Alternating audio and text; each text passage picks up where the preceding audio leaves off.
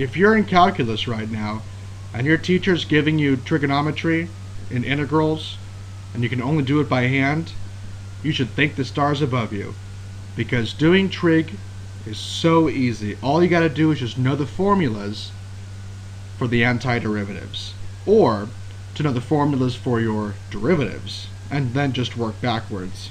Either way, doesn't matter. Whenever given trig by hand, you'll usually be using your formulas. Like, for example, we've got the integral from pi over 4 to pi of secant squared theta d theta. Now I got to find a function that when you take the derivative of it, you get secant squared theta, or in other words, the antiderivative of secant squared theta. Turns out it's tan theta, because the derivative of tan theta is secant squared theta. Pure memorization. And we'll plug in our b, the pi, then we'll do subtraction, we'll plug in the pi over 4, and that's by the fundamental theorem of the calculus part 2. So let's do that right now.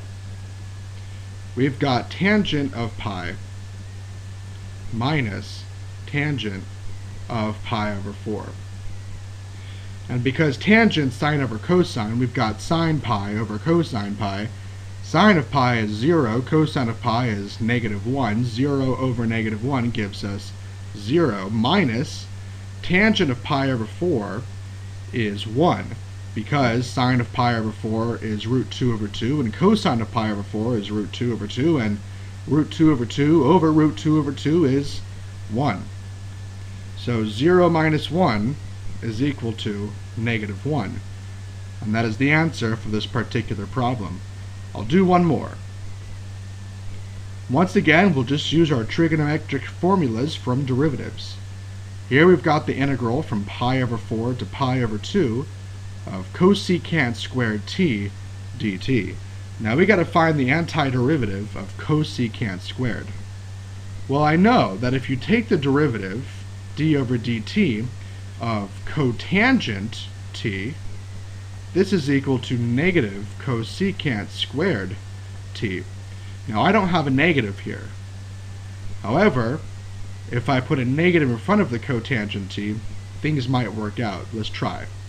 The derivative of negative cotangent t is equal to negative cosecant squared t, which is positive cosecant squared t. So the antiderivative of cosecant squared t is indeed negative cotangent t.